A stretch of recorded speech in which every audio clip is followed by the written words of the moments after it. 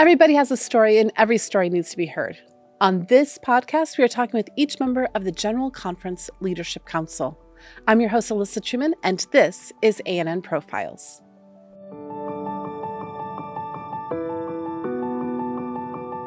Today, I'm here with Ron Kuhn. He is the Associate Director of the Institute of World Missions. Hello, Ron. Hi, Alyssa. Thank you for coming. It's wonderful to be here. So, normally people kind of know the departments. Like if you're from women's ministries or youth ministries, we kind of know what we're talking about. But I'm going to let you give a little commercial plug for Institute for World Mission because I don't think most people have probably ever heard of it. So can you tell us, what is the Institute for World Missions? Well, the Institute of World Mission is basically an arm, or let's say a department of the Secretariat that trains missionaries and missionary families, or all what we call ISEs, International Service Employees, moving across the globe from everywhere to everywhere. So the families, not just the person who gets the call, needs to understand what it is to move as a family across the world from one culture into another culture, adjust, study, work, learning languages, adjusting to a totally different religion sometimes. And so the church does have an institution, we call an institute, that trains this family, prepares this family to move and adjust to another country, another culture. You know, I think this is such a fantastic thing because there was actually a period of time that I really wanted to be a missionary to Nepal. I knew I was going to go and be a missionary to Nepal. Unfortunately, my husband did not think being a missionary to Nepal sounded like the greatest idea in the world. So we never did become missionaries to Nepal. But I often wondered what it would be like to just be like, do I just get on a plane and you land there? But no, the church actually has put something in place to help people to start to understand what it's like to transition. And it's not just for the person who's been called, but their entire families. And it's not just for those who are serving in what we call the traditional mission field type settings, but if you are an employee who gets called to the General Conference, you also get to attend Mission Institute so that you and your family can transition better here, but also so that you can best learn how to work on a global scale. Is that correct? That's correct. And simple things may sound quite, sometimes people would say, oh, but I'm going to the US, I don't need to. Well, no, there are many things we don't know that we don't know. So when an American gives you a direct answer, in some cultures is a little bit unkind or too direct. Some people say that's rude. Well, for this culture, they are being direct. They're not being unkind or rude. They are being assertive. They are getting to the point. And for them, it is a cultural matter. In some places, you don't say, I don't know, because that's shameful. Well, in some places, the parents teach the children, if you don't know, you ask. So the children from young age discover that it is okay to say, I don't know, and ask for it. In some other cultures, you never say, I don't know. You give other answers, other ways. So that's just a little tip on how much there is to learn there. Well, I feel like I need to just come and sit and learn from you a lot because I am that quintessential American who has not traveled much abroad. And there's so much that we have to learn about our brothers and sisters globally. But right now, we're not here to learn about our other brothers and sisters. I'm here to learn about you. So, Ron, I know that you are from Brazil. Is that accurate? Yes. Were you born in Brazil? Yes. Okay, so tell me a little bit about your mom and your dad and where you were brought up, those early years. Well, it's an interesting question. And actually, from my mother's side, it's, I would say, more Latino, Portuguese, Spanish background for my father's side is more German. Although both of them were born in Brazil, they come from different cultures, different communities, sort of speaking. And it is interesting that only after I left Brazil, I was able to understand, I now understand why my father's side acted that way and my mother's side acted that way. So it's almost like the fish realize it needs water when it's out of water. What is my identity? So I grew up in this mixed family. Though born in the same country with a different worldview, a different understanding, different values, and same language, but interesting, sometimes slightly different approach on how things should be done. And I was born in South Brazil, in the southern part of Brazil, grew up in South Brazil. And it was interesting. My father became Adventist reading the Great Controversy. And my wife was a Bible worker, and he attended some evangelistic meetings and met my mother. And so she sang well, and he liked that. And anyway, a romance started. The romance started. So he, did he have a colporteur come to his door? Or how did he get a hold of the Great Controversy? Yes, 2 students. One was actually my teacher eventually in the seminary. 2 students came and sold books in one of the stores, and my aunt ended up keeping that book eventually, and my father spent some days on his vacation at her house, and the Great Controversy. Well, in my language is the Great Conflict. Okay. So he thought it was about the war. It was after the Second World War, so he immediately got interested in reading the book. But it was about another war. But he couldn't stop reading it. So anyway, that's how he became Adventist. Okay, so he was not raised Adventist. No. So then he comes to his church. He meets your mother, who's a beautiful singer. So she was Adventist her entire life? Yes. She grew up as an Adventist. Okay. She wasn't born in the church, as my colleagues say. She was born in the hospital. Oh, yeah, I've heard that one a few times. I feel like that's a very dad joke kind of thing. That's like an Adventist leader joke, right? So your parents get together. They get married. How many kids do they have? We are 5 brothers, 1 sister. Is she the youngest? She's in the middle. She's the third. She's the third. Okay, so, all right, because I know that I've met some of your brothers. One of them works here, and I think I know one of them's at Andrews. So let's talk about who your brothers are and where you fall into this. So who's the oldest? I am the oldest. Okay, Ron is the oldest. Then Wagner, he's at Andrews. Okay. Lizzie is the sister. Okay. She is back in Brazil, having a good, wonderful life, retirement. And then, we're not willing to let you go yet, Ron. You got to stay around. She's a teacher, okay. And she'd paid her dues, and she deserves where she is. And then we have Helton. He is working for a company in Texas. Okay. Then we have Albert, who is here also for volunteers. And Martin is at the UNASP in Brazil, is the president there. So something interesting to me here is, for those of you who are listening, you have all of these people who have come out of this family where this father read the Great Controversy, met this woman, they've gotten married, and now they have a number of you who are all working for the church. So I want to explore a little bit about your childhood, because oftentimes when you have that kind of a heritage that comes out, something had to have started right back there. Your parents had to have laid a foundation for you. Tell me a little bit about your childhood years. Interesting.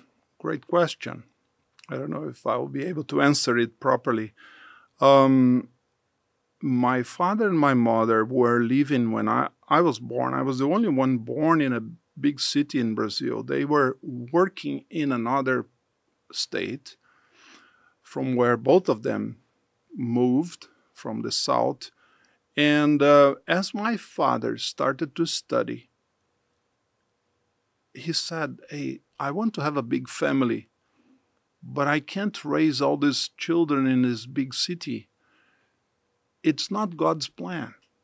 So he looked for a place where there was an Adventist school in a rural community. He planned it well. He didn't move. Some people do these rush movements. No, he didn't do that. He planned carefully. He moved close to a school. He bought a piece of land for us to learn to work with our hands.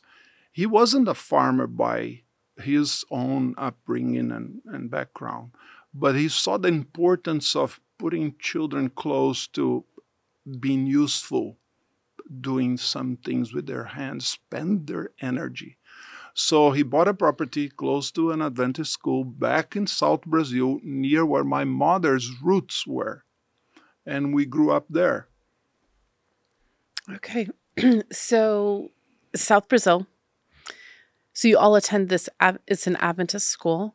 So from elementary on, you guys are primary. From primary on. And even secondary. Then we moved to the boarding school, the Adventist boarding school nearby. Yeah. So they put a lot of emphasis on Adventist education. Do you remember having family worships? Oh, every day. What did you do in your family worships? Yeah, every day we would stop. And actually, we had to go and milk cows before going to school. Oh, no. Yeah. Sometimes people complain about their life. I have to wake up. Oh, yes, my mother would wake us up to go. But first, not to go to school. First to go and feed and milk the cows. And then come and we will sit together and read, listen to the devotional and the Sabbath school. And then we will go to school, eat and go to school.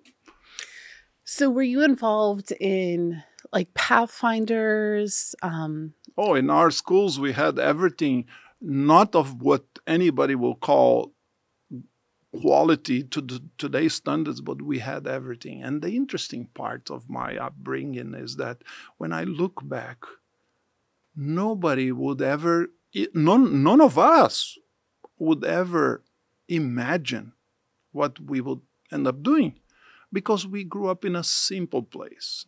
We grew up no matching colors, no brand tennis shoes.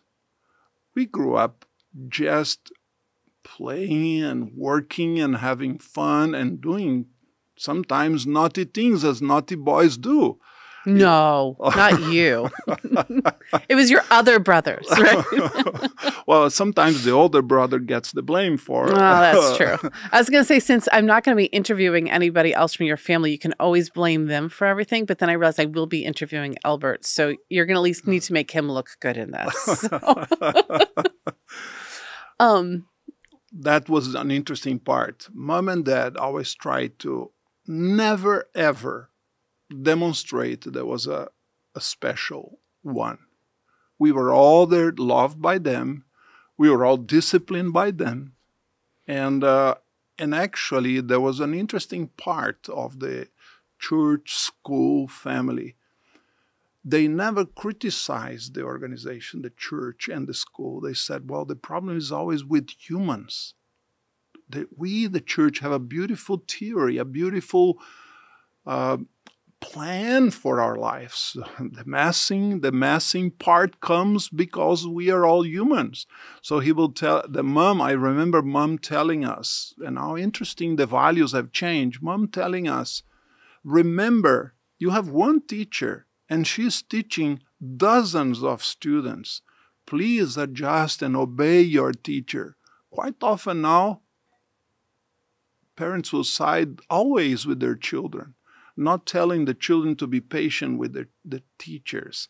So I remember that as an interesting concept. My parents avoid open criticism of the organization and of teachers to us. On the contrary, they told us to adjust and be patient and forgive, because the teacher had too many students. And so, yeah, now I look back and they were right. How many students were in your school? Do you know? I don't remember, but I remember we had 4 classes in one room and one teacher teaching 4 classes. And there was, let's say, the first year was there, second year, well, I think the oldest ones were in the back. Mm-hmm. Fourth, third, second, first. We were closer, the first ones, to the teacher. And 4 years, 1 class. So a multi-grade classroom. Yes. So I grew up in a multi-grade classroom, so I understand that very well. It's a challenging thing for teachers, and if somebody's a teacher in a multi-grade classroom, I give them like all the credit, because when I think about how hard that is to be teaching math, and they have to teach English, and they have to it's a lot of work to get through it. Maybe there was 2 groups, 2 years in the morning and 2 years in the afternoon. I'm not sure. It's okay. Now. It's still multi-grade. They're still struggling with trying to do all the things. But it was 1 classroom. Yes, that's a lot. So you're raised in this country environment, working in the ground, going to an Adventist elementary school, and I'm guessing you were like the best big brother ever. Right? No, sometimes I look back and I regret not having done better, because, we sometimes, the young ones want to be closer to the older ones. So let's say Albert and Martin wanted to be closer to Wagner and I. And we wanted to do our things, and they wanted to also join us. And so sometimes there were conflict on that. They say, "Where are you guys going?" "Oh, we go there." I say, "Okay, we go there." Right. But today it's one of my best friends. They are. When I look back, I said I could have done better as an older brother. I wasn't always kind to them, but. Today, they are my best friends. And we will sometimes pay to travel distances to just be with each other. So that came from working through challenges together when we were young. So you said you went away to boarding school for high school? Yeah. What was that experience like for you? A new day, lots of young people, lots of beautiful girls. Like lots of beautiful girls. Yeah. Did you ever struggle with your faith? Probably later on, when I went as a volunteer, after I was already in the seminary studying theology. Okay. Well, we'll get to that then. We won't rush to that. So where did you go to do your secondary at? What was the name of the school? Instituto Adventista Cruzeiro do Sul. Southern. That's okay. I just wanted to hear you say it, because it's important to say the names of our institutions that we have enjoyed going to. Do you have any teacher that really stands out to you, or any experiences from that time that... Oh yeah, the teacher that taught me how to write and read. I still communicate with her. She spent all her life looking after the education of that church. And I'm 60 now. She is much older than I am. She's close to 80 probably. And she is still involved in educating people, nurturing people, caring for people. What's her name? Ruth. Ruthie. I think our teachers make a huge impact on us. And I think that we need to remember who they are and how they have shown us God in so many situations. So were you taught English growing up? No. Okay, so did you speak German growing up? No. Nope. My father spoke with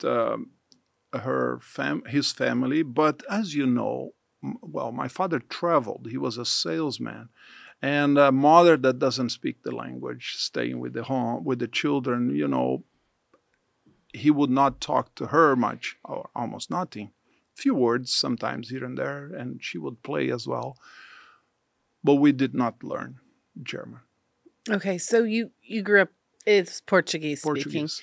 And when you went away to university, is it all still Portuguese? Yeah. Okay. All Portuguese. Okay. So I was just curious when you start learning English, but I'm guessing that's going to come later then. So when you're when you're at school, did you know what you wanted to be when you grew up? No, I was just afraid I was going to graduate too young and make church members as guinea pigs. I had no experience. What do you expect from a canned sermon? Something very packed, something very out of the shelf. So I felt, to be honest with you, I felt that this wasn't right for me. I wanted to learn more. So when you went away to college or university, you decided to become a pastor. Would that be accurate? My father told me, he said, I've been observing you. You can do whatever you want, but I think you can serve God. He and my mom prepared us to serve. He said, I am not a pastor. I'm a sales, but Mom and I are raising you to be useful to society. And there is nothing more noble in this world than serving others and showing them God's love. So he one day told me, you are about to graduate and you don't know what to do. I think you should consider going to the seminary. I think you will do well, but that's my opinion. You decide. So did you go to the seminary? Yes. My boarding school colleague said, "What? You?" So you go away to the seminary and you're going to be a pastor or something, probably when you leave is the thought. What were those seminary years like for you? Fun. Sometimes lazy student. Sometimes trying more sports than study. Sometimes more social life. It was a mix of everything. But I learned a lot. A lot of canvassing, a lot of colporteuring, selling books during my vacation to pay my studies. Dad has many children in private schools. He put all of us, 6 of us, in Adventist private schools, and you know the cost. I do. And he had no discount. Wow. That's dedication. That's dedication. So you're at the seminary. Do you have a class that you really loved? Yeah. How we call it, Christologia, was the study life of Christ? The Christ subject and the whole concept of the plan of salvation. Okay. That really struck me. What about it? It's, how can we say, how come a loving God that in a way that no one can describe leaves the center of the universe, come to be like me, to be mistreated, misjudged, condemned, and even ask forgiveness. The only one who could condemn is the only one who say, I also don't condemn. Is the one that say, don't judge. Is the one that say, come to me. How come? Where is it from?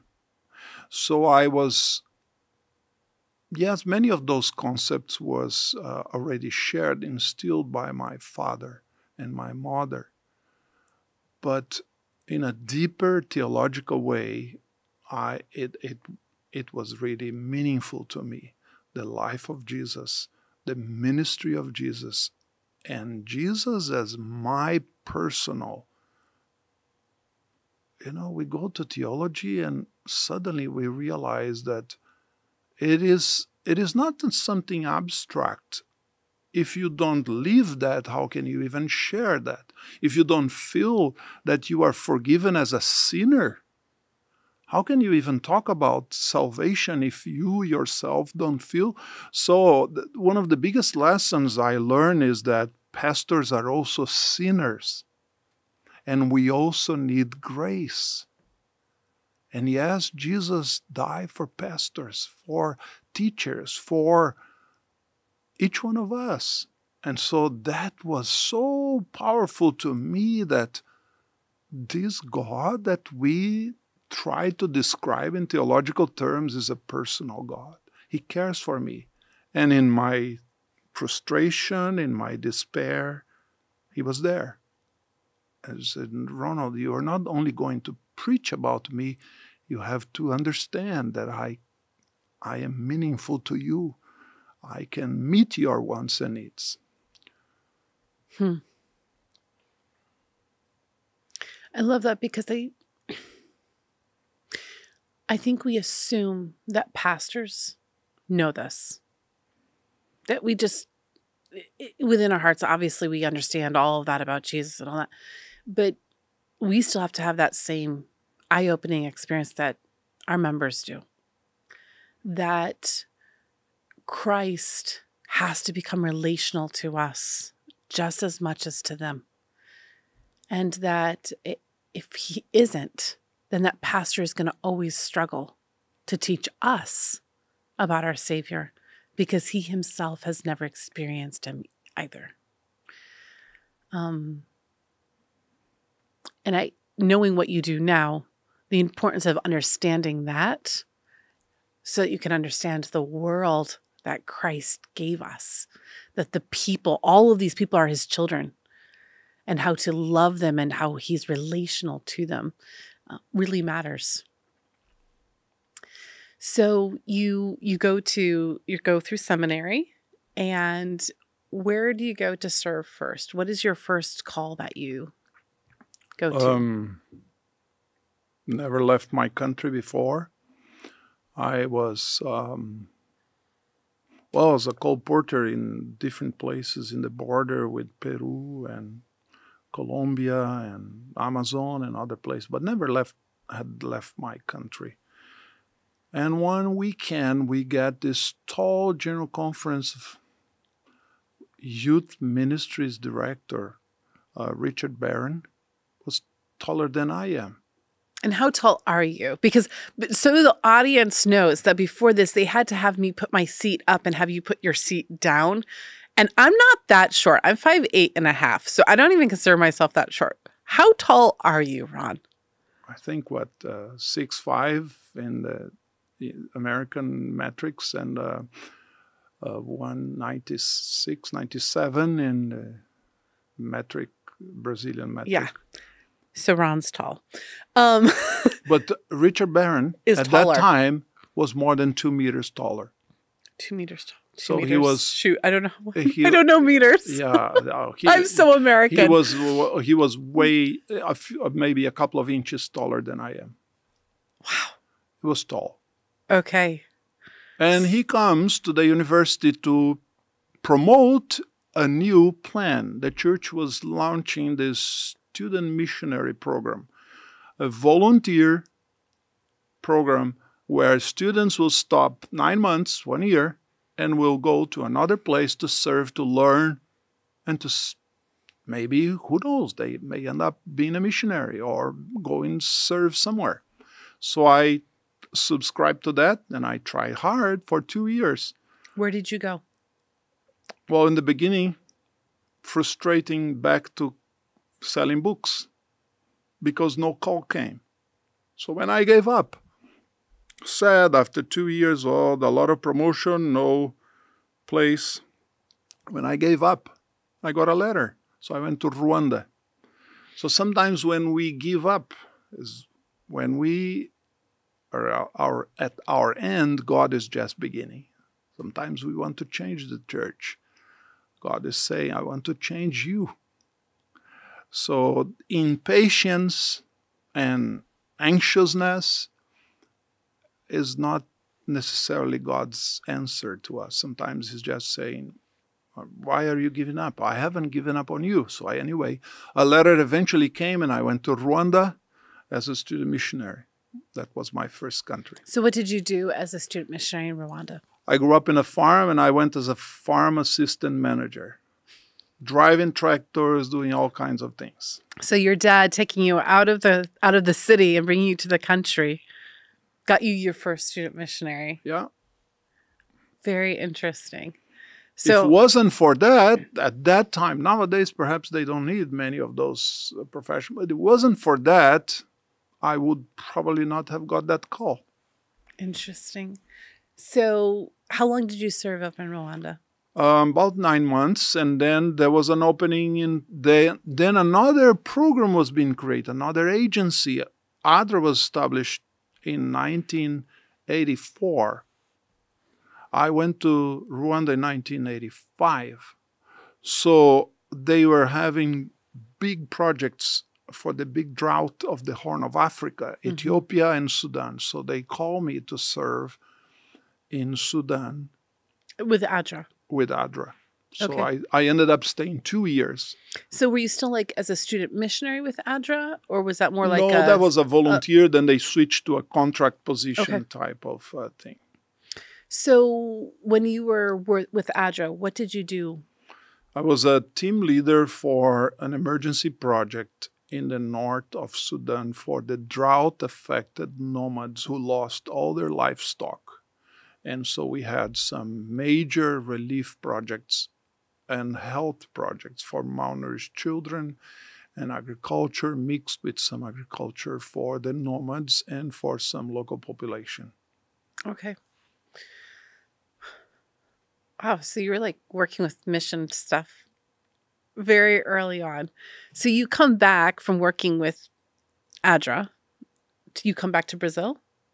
Yes, I decided. They wanted me to stay. I decided I needed to finish my studies. Okay. So I went back, finished my studies 2 years, and I got to meet this beautiful lady, and I saw that it was serious, and I told her my plans, and I think, sometimes we become blind, and so she said yes, but never imagine what saying yes the future waiting for us. And what is this beautiful woman's name? Jacqueline. So you meet Jacqueline and you get married pretty shortly thereafter? Or? Well, we were both, she was doing education, I was at the seminary. When we were about to graduate, I got a call to serve back in Africa in Mozambique, because Mozambique also speaks Portuguese. And they were under civil war, but there was a lot of needs and relief work. So ADRA called me to go to Mozambique. So we decided to get married before. We were dating for 2 years. We decided to get married before going to Mozambique. So we had 1 week in Brazil, and we flew to continue our honeymoon in Mozambique. Well, I mean, at least you took her someplace exotic for her honeymoon, right? Yes, it was. You took her out of Brazil even. You should see the pictures. Grass, house, and it was interesting. How did she feel about this idea of going to Mozambique? It was apprehension mixed of happiness and sometimes fear because of the war and because of the unknown. We normally fear the unknown. Yes, we do.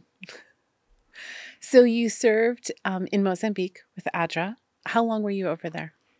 We were 2 years there, 2+ years. And then they asked us to go to Angola to start the work in Angola because of the Portuguese language. I'm really loving this because I actually had no idea that you spent so much time working with ADRA in Africa. This Yeah. is a fun exploration. I've said this before on past podcasts. I try not to know a lot about people's life stories before I come because I like hearing it for the first time. But this is really interesting. I guess in my mind, I just saw you as this pastor who probably had served in Brazil for most of your career, but you've spent a lot of time so far in Africa. Oh, yeah. Most of my life, I spent 25 years almost working for ADRA in Really? many countries. All right, so you go to Angola. Let's kind of go through it. So you start in Mozambique, you go to Angola. Then where do you go from Angola? Then from Angola, they asked me to go back to Sudan as the director this time. Okay. And on my way to Sudan, waiting for visa, I helped the conflict in Somalia. There was a lot of relief work there. So I also went to Somalia for a few months to help them there. So I went to Sudan. After Sudan, they asked, you are from South America. We need somebody in Bolivia. So I went back to South America after 9 years in Africa, in Bolivia. And then they asked me to go to Peru for ADRA. And then from that division asked me to serve for South America Division, for ADRA and Global Mission. And then from there, went to ADRA Asia, 5 years. ADRA Asia, then ADRA Canada for 4 years. And then here at the Institute of World Mission for the past 12 and a half years. Well, now that we know everywhere you've gone, we're going to figure out how to get through all of this. That's a lot of countries. Now, your wife went to school for education. Was she ever able to teach? Briefly, when we were at the division in Brazil, she was teaching English briefly, but most of her professional life has been growing through office work related, like data entry, assistant, the finance, office management and office work, human resources and other things. And now she works for IPRS, helping families moving across the world. So, all right, okay, real quick. Explain what IPRS is, because we have a lot of initials and acronyms in the church, and people don't even know what they are, even if they're Adventists. Sorry for that. No, it's okay. It is true. IPRS is the international HR, so to speak, human resources that support the international workforce of the Adventist Church. So all the families who move across the globe with their children's education, retirement, all these things, there needs to be care for this family. So my wife works in this department of the General Conference that we call International Personnel and Resource Services. Okay. I feel like you work in a very fascinating area that is actually not probably understood or even known by many of our members. So I just want to make sure that they fully understand all of the components here. So you've lived in South America, North America, Asia, Africa. You've seen a lot of the world. What would you say that your time in Africa taught you about the church, about the people? What do you feel like Africa gave to you as a person? Perhaps one of the best things is appreciation for diversity, but also help me to shape some of my wrong paradigms. We sometimes don't know that we don't know. And we need to get out of our comfort zone to understand that. For example, I thought racism was between different colors. So when I got to Africa, I saw a much deeper racism and much stronger, which was between tribes. So then eventually in my life, I realized, sometimes people are fighting over racial issues, or at least arguing about racial issues, when they have no clue what they are talking. It's not about race. It is much deeper. It's about cultural values. And that's why tribalism can be much stronger than color issue or racism. In the mind, when people speak, racism is color. But I saw something totally different, that racism is not necessarily color. It is just disagreeing or hating somebody different from you. So one of the biggest gifts Africa gave me for the awareness and the importance of diversity, and that we are all children of God, and that deep down our differences are not so much about color, but about how we perceive the other, how we understand the other. So I'm eternally grateful for my friends. For example, simple things that you learn and actually starts to deconstruct some of your walls. In Brazil, if a man grabs the hand of another man and start walking, and you don't do that. Well, in Africa, the people will come and hold my hands. After a few days, I made some friends. Sometimes they will meet me. Hey, Ron, how are you? And they will grab my hand, and we will walk hand in hand. So that was deconstructing walls and paradigms that I had that were built by cultural values and not necessarily by wrong behavior. You see, so a new world started to open for me, is that I need to learn more because I came. And that also helped to understand religious differences. A lot of our differences are not necessarily biblical principles, and sometimes we mix them, are cultural values, and we have to be careful. And whenever there is a clash, you need to ask, okay, what does the Bible say? It is principle, and how would Jesus put it? Simple things such as even, for example, the way reverence is measured. In some cultures of the world, reverence is by removing your shoes to enter a sacred place. Well, in my culture where I grew up, is you shine your shoes to go to church. You see, so very soon, and that's where I told you before, I had my struggles about my religious identity. When I moved away, I said, am I a Christian? Am I a Seventh-day Adventist because I grew up? Because my father taught me and my mother? Or it's because this is the truth? And I had to compare. And this was an interesting journey of discovery, self-discovery, and being real to yourself. Is the message that I theoretically know is the truth, because the other millions out there are also thinking that they have the truth. So when I was in Sudan, with my friends, my Muslim friends, they were very sincere in their understanding of truth. And we had wonderful conversations about God. So I questioned my own faith, only to find out that if I go deeper and deeper, and I study, I compare, and I see the love of Christ in all these things, I would actually strengthen my anchors. I love that because it has to become real. And when we understand that some things are theological, they're rooted in the truths of the Bible. Yeah. And some things are cultural. Yes. Actually, I'm taking a class right now. And one of the first questions that the professor had us to respond to is, how do we know which things are biblical and which things are cultural, and how do we navigate between those lines?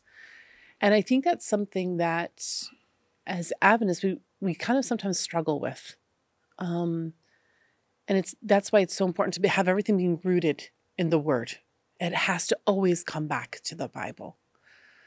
Something that I find fascinating here is you said that ADRA kind of was starting up right around the time that you're starting to serve with them. So you've kind of been with ADRA from its from the ground roots. And, a lot of people kind of have talked about ADRA and, it's not quite as maybe evangelistic as that they, would like. But the essence of it is that we must go and meet people's needs and to be able to help them. So you are there through wars, famines, helping the orphans and the widowed, the very things that the Bible calls on us to do. Tsunamis. We were on the way to the beach, to the tsunami that hit Asia. We were working in Asia, and we were driving to one of the beaches in South Thailand when the tsunami struck. I remember when that tsunami struck, because it was Christmas. Christmas 2004. Yep. I just had a baby. I remember that one. So yes, wars and disasters. I have experienced both managing and helping people in crisis as well as development. We call rehabilitation, and the transition between the two. Sometimes people just need to survive, and then in time, okay, now there is sustainability to their life? How do you help them to transition into sustainable livelihoods? Did you find that people were more receptive to you because you were just there to help? No strings attached. You don't have to go to a Bible study first. You don't have to read the Bible with me. We're just here to serve because we love you. Do you feel like that opened up for people to be able to potentially be more open to Adventism? Yes, and sorry, I think any help, by the way, let me bring a caveat here. If you look, the biblical plan of helping somebody in need is not institutional. It's always more individual. Yes, sometimes it said, my people should do this, should care. Mm-hmm. But the biblical message for engaging with those in need is an individual message. Okay, but then why we have institutions and agencies like ADRA, such as ADRA? Well, the magnitude of disasters and magnitude of conflict and problems and refugees has reached such levels that you can't do on an individual basis only. You can't take 1 million refugees and you can't ask 1 million people to go somewhere, each one of them with, let's say, $1,000 or $5,000. Okay, you're going to help one person. Imagine the confusion. How you even start, okay, who's going to help who? Well, you can't even move to some of these places. You can't, there is not even hotels and all this. So yes, you have to have a plan. And yes, you have to have bank accounts. And yes, you have to be very intelligent in what you do. So agencies have a scope, have a mandate, and a role to fulfill in a broken world that brings numbers of affected people in the millions sometimes, not even just thousands, but it is mind-boggling the amount of people sometimes suffered by disasters and earthquakes and all kinds of, and wars and all this. When you see the number of refugees from Ukraine, it is not, we're not talking about 100,000, we're talking about few millions. So when we see that, and now, okay, I'm going there as a relief worker with a mandate, a professional role, how do I share my faith is on how I treat people. We see them not as a number that will give me financial resources to operate. No, we see them with a different eyes. They are children of God. They are my brothers and sisters. And it one day could be me in that refugee camp. Because we are all prone to major disasters. Look what happened in Hawaii, in one of the islands there, this past few days. from one day to the other, we all could become a refugee, a displaced person. So how is it that when you are very in need, a kind word touches your heart? Is undescribable. Somebody gave me time, gave me attention, not just met my needs, not just brought me food when I had no place to look, or even I didn't have a latrine. An agency came here and built latrines for us.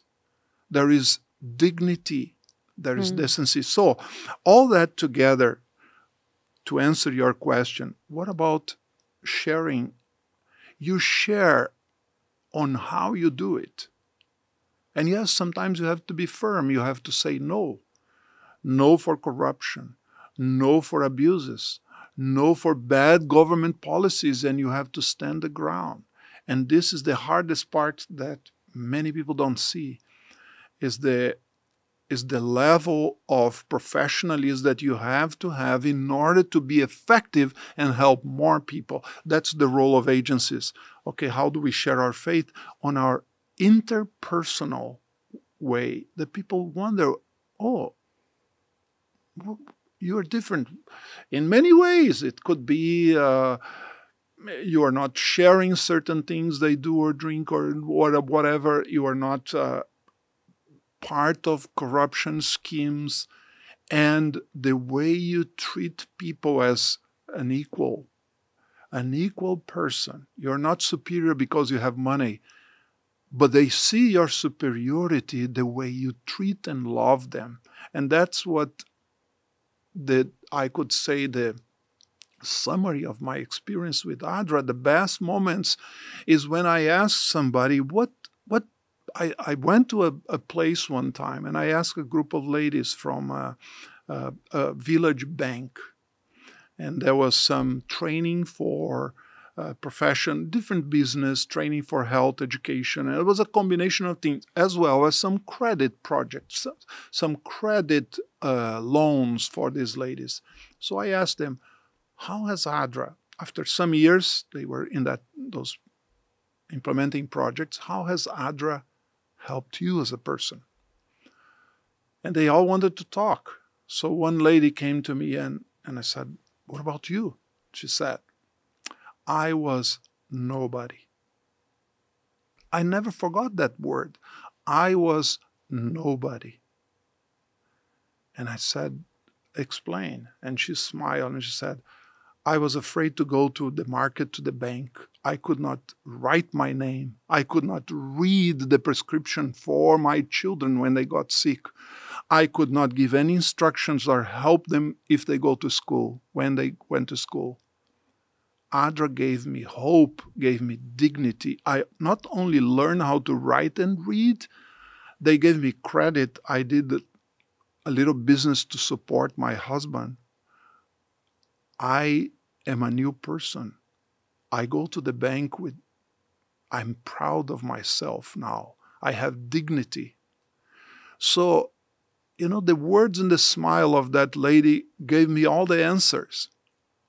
Isn't it about Isaiah's message, removing the oppression, the yoke of oppression of people, representing being the hands and feet of Jesus for those who have no hope? So we, not only ADRA, we as a church, our role is to provide hope. Our role is not to check on somebody's behavior. Quite often we have been misjudged. We have become religious police when our role has to be somebody who enlightens the world with hope and meaning and dignity and validate that we are children of God. So in my journey, probably the biggest value, the biggest lessons I learned, I take, is that in my brokenness was only able to be addressed when I became useful to somebody's brokenness. I found meaning to even address my own brokenness when I could see that somebody was better because of what we were doing.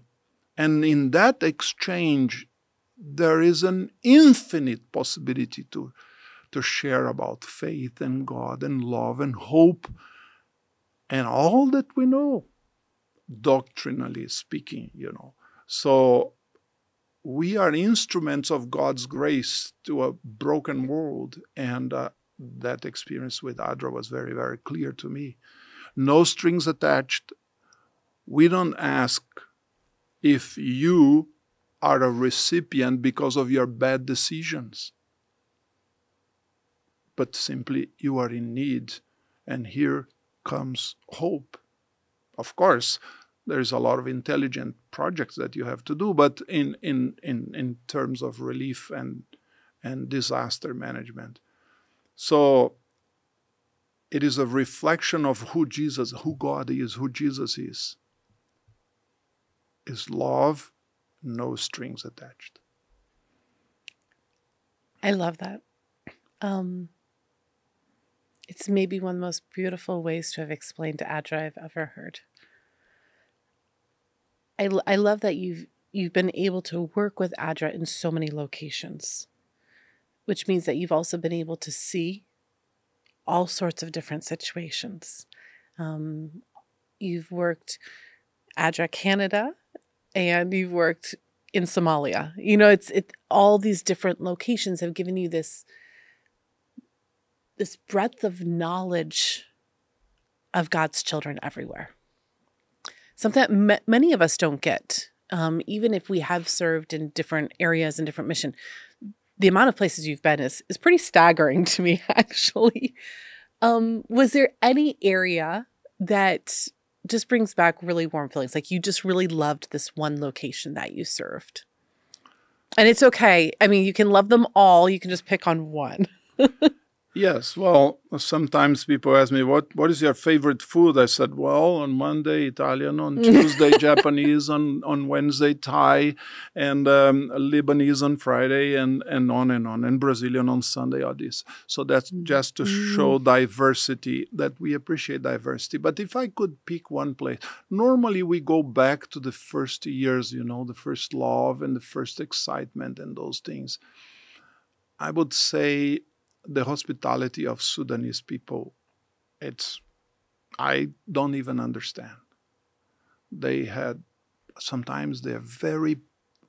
of these very poor families will share the little bit of beans and bread they have with you. And the warmth of people. Sudan is now affected by a civil war again, and it's terrible. I still have good friends in Sudan. But those first years, I spent 2 times in Sudan. So I saw the country from 2 perspectives. One as a volunteer, and then a team leader of a small project. And the other one was managing multi-million-dollar projects. So I saw the country from 2 sides. But yet, the memories of the hospitality of that people, very, very hot place in the summer. You had 48 Celsius centigrades there, and then 120 Fahrenheit in the shade, all day driving. Oh, that's miserable. And miserable.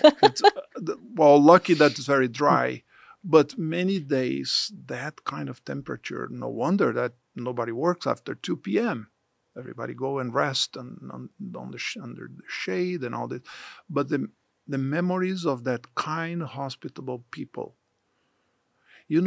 They put jars, ceramic pots, because that kind of transpiration cools down the water.